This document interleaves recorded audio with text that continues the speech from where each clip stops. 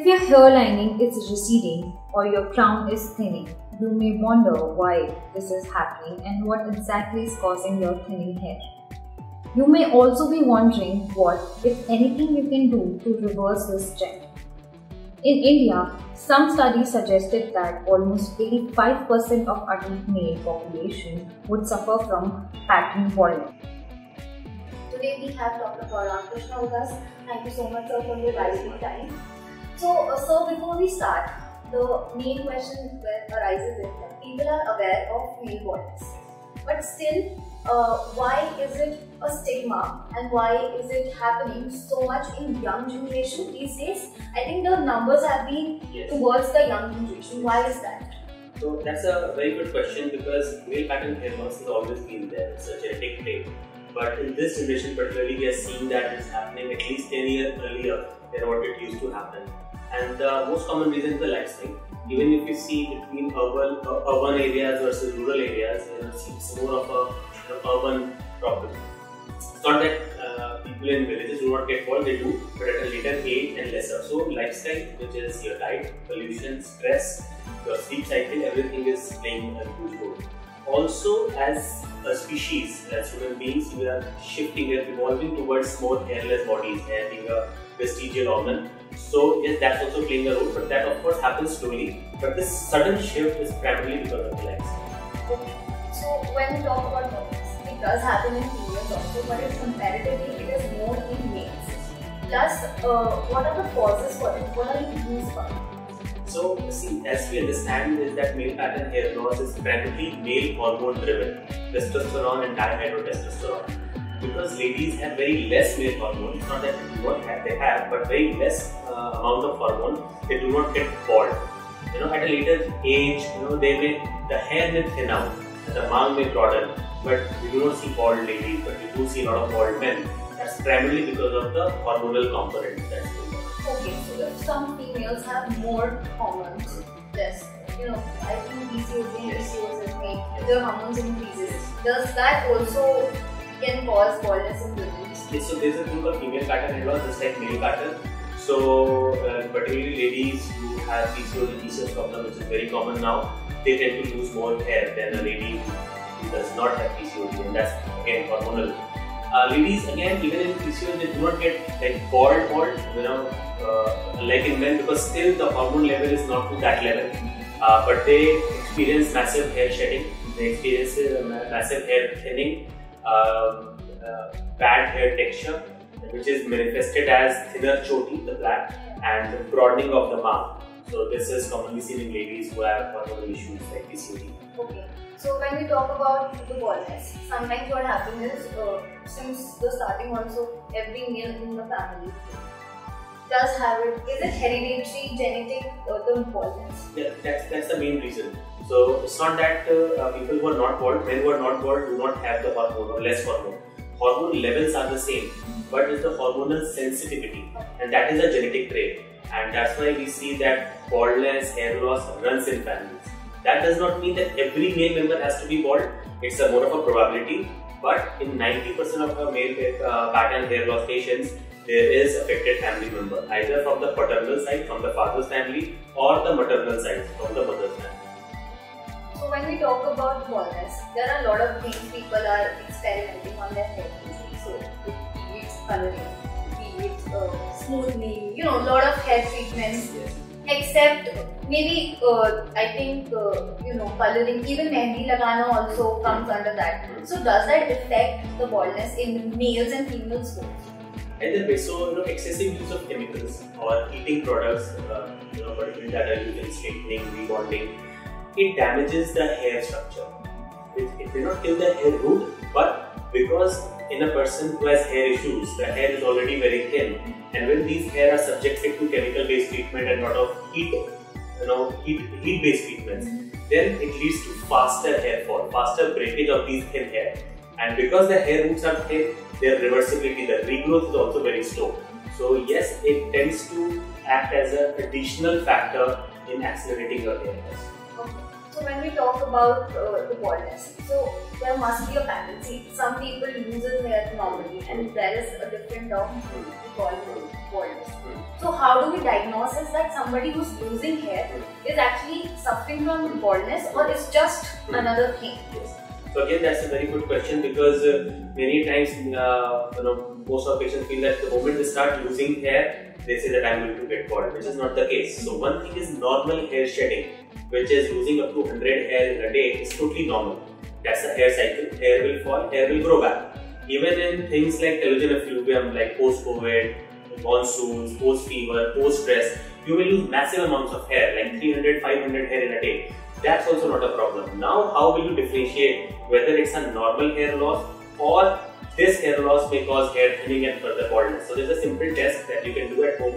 It's called the basin test. So you just brush 10 to 15 times on wet hair and see the hair that is falling. If more than 20% of hair are thin and short, then you may be suffering from hair thinning, and this may lead to baldness, and this is the time when you see a dermatologist. If, however, 95% plus hair that are falling, they may be excessive, but if 95% hair that are falling are thick and long, that is not a huge reason to worry, because this is a normal hair shedding and you will regain those hair back in 3 to 4 months. So basin test is something that you can do at home. Lots of thin hair, there is a problem. Very few thin hair, maximum long thick hair, no reason to worry. So when we talk about baldness, there are a lot of disorders. One is, I think, alopecia. Yes. Is it a disorder, or it's just a normal thing while you have a baldness? See, any hair loss technically is alopecia. Alopecia is a medical term which refers to any hair loss. And there are so many types of alopecia. So when we talk of male pattern hair loss, it's called androgenic alopecia. Then when a patient tells us we have alopecia, most of the time it means a thing called alopecia areata, where you have these point-shaped patches of complete baldness on the scalp. So that's a disease, and that needs treatment. And it's reversible. You may have a complete bald patch, but with treatment, all the hairs come back. So alopecia, in the general, as a layman term, in medical term, alopecia areata is a disease-based hair loss which is totally treatable in most of the cases. When it is extensive, we call it totalis, then the treatment becomes a bit challenging. But 99% cases of alopecia areata are totally treatable, and that usually does not cause baldness. Androgenic alopecia, male pattern hair loss, ultimate fate is baldness. So when we talk about baldness, what is the common age group these days? So we talked earlier that it has been shifted 10 years earlier. So what is the most common age group which you treat, or commonly comes up to the doctor, which has a complaint of baldness? See, a few years back it was mostly the 5th decade, 40 plus. Okay. Now the 3rd decade, 20 plus male, young male, is our main population group which is seeking treatment, which is having the problem and which is seeking treatment. Because see, even in our society right now, losing hair after a certain age is acceptable in a male particularly. It's a common male trait. The problem happens when a 25-year-old starts losing hair and starts looking bald, because it may cause problems in confidence, it may cause many problems in the overall lifestyle of the patient. So the maximum patient that is coming to me are 25 to 35 years age group. Interestingly, now a thing called pediatric male pattern hair loss has also been promoted, and the youngest case is 9-year-old or so. So even in kids, and we are seeing lots of 12 to 17-year-old kids who are experiencing hair thinning, not just hair fall, proper male pattern hair thinning. So much so that we are seeing even 18 years old getting bald and seeking hair transplant as a treatment. So the age is coming down with each passing year. We are seeing more and more young group. But as of now, 25 to 35, that's the commonest age group that is coming. So when we talk about baldness and we talk about the treatments of it, and as you said that it might be reversible also. So what are the cases? In what extreme cases still it's the point where it's reversible? So technically, the acceptable point is 50% loss. Till the time you have lost 50% volume, things are totally treatable. Means that we may not go back to 100%, but we can reach 75 to 80% of the original hair thickness, which is good enough. Below that also, if you have hair roots, like you have lost 40 or 60% volume, but you still have hair roots, things can get better. It may not reach 80%, but from 40% we can bring it to 50-55% or so. Problems start happening primarily when you lose more than 50% hair roots. Then things become difficult, and then we start thinking of more aggressive treatment options like hair transplant or so, because just with medical treatment it may not be completely reversible. So as of now 50% is the cutoff. So when we talk about baldness, and in parallel to it we talk about the lifestyle also. So as we have seen that even some celebrities, they pretty much have better lifestyle in eating habits or the exercise or a healthy way, better than us, but still a lot of celebrities are there who's taking the treatments and who are actually suffering from baldness. So what is, like, how does that define the baldness? Okay, so see, 90% role is the genetic factor, the hormones, which are beyond a person's control. That's how the hair makeup is. The hormone is normal for a male body, and because they have the gene, the balding gene, and that brings a thing called receptor on these hair, and the hormone attaches to the hair follicle via the receptor and causes hair thinning. That is beyond your lifestyle. So if you have balding gene and you may have the best of the lifestyles, you may have least of the stresses, best of the foods, you will still lose hair, but at a later age. You may not lose hair at 25, you will lose hair at 40, 45. Vice versa, you have the worst of lifestyles. You smoke 10 cigarettes in a day, you do not eat properly, you do not exercise, but you do not have the balding gene, you may not get bald. So 90% role is genetic. You have that tendency, which gets compounded by lifestyle. So talk about celebrities who have good lifestyle also, but they do not have control about their genes, and they have inherited that. So they lose hair, and that is why many celebrities also are seeking hair loss treatments, hair transplants, things like that. So when we talk about the treatments, what are the most common treatments in which a person can get? Like, no, not the whole, but at least the amount of hair which looks pretty much okay as a person, because as we talked about the confidence, it automatically comes down. But when you talk about baldness, you might be treating a lot of people. So what are the common treatments if we talk about in baldness? So there are, I can classify it into medical treatments and home treatments. Okay. So medical treatment primarily are in allopathy, which are used are DHT blockers. There are medicines like finasteride, which are prescription medicines, but they are very effective. Finasteride is FDA approved, has a good role. It makes the hair thick. It has a side effect profile, so you can't take it lightly. You have to take it only under dermatologist supervision. But this is one of the most commonly used treatments. Second, very old and very commonly used is minoxidil. Almost everybody who has hair loss issue has heard of minoxidil. So minoxidil is again another FDA approved treatment that is weaker than a DHT blocker, but it does improve the hair quality. Newer treatments like PRP injections, platelet-rich plasma, mesotherapy, even fat injections are used these days. Laser therapy, it's called low-level laser therapy. Hair supplements like biotin, calcium pantothenate. These are also good add-ons to your main hair loss treatments. At home, what you can do, things like onion juice. Few years back we didn't believe it, but now even modern science believes that onion juice, onion extracts have certain role in balancing out the hair cycle and may promote hair growth. Certain medicated oils which have what we call irritants may also increase blood flow and thus may give you better hair. Apart from that, proper good diet. Proper good diet means diet which is rich in proteins, which is rich in minerals and vitamins, particularly vitamin A, vitamin E, vitamin C, omega-3 fatty acids, and biotin. Biotin is the hair vitamin. So good diet also takes you a long way in your hair loss journey. So the treatment can be classified into home-based, which we discussed, clinic-based, which are medication, and clinic-based treatments like PRP is as of now one of the very popular treatments, which is not the main treatment. I might add here, it is a good add-on to the main medicines.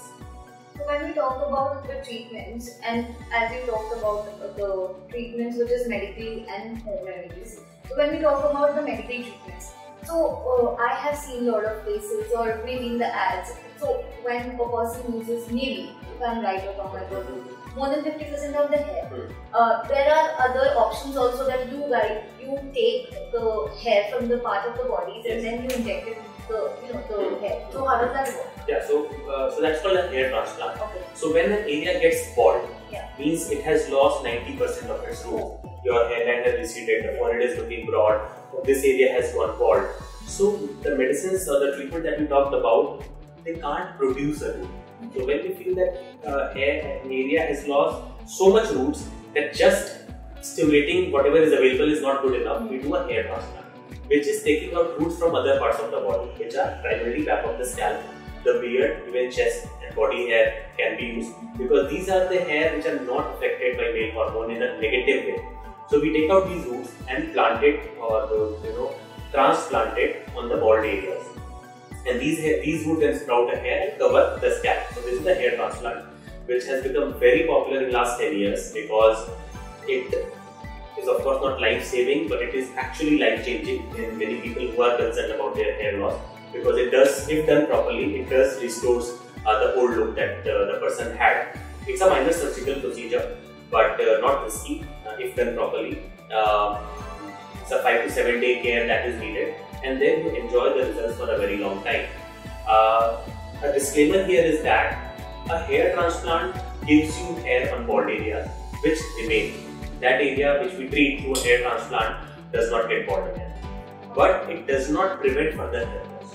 For example, a person what we call grade 3 baldness has gone bald on the front, and we do a transplant there. That person, if everything has gone rightly, that person will not get bald on that area again, but he may get bald at the back areas. So for that, the person still needs medical treatment, ongoing medical treatment, to prevent loss of the new, to prevent balding of a new area. If God forbids a new area gets bald, then he has the option of doing a second transplant also, sometimes even a third or a fourth transplant. Particularly patients who start transplant at a very early stage, grade 2, then they may need multiple transplants, but that's also possible. So hair transplant has become very popular as a treatment, because now people are aware that it's a result-oriented procedure, safe procedure, and the results are really, done properly, really pleasing to the eye. So hair transplant has become another very good modality in people where medical treatment is not working. Okay. So when we talk about the home remedies, and we talked about the onion juice, so there are other home remedies like oil, like basic home remedies which should be followed for healthy hair growth.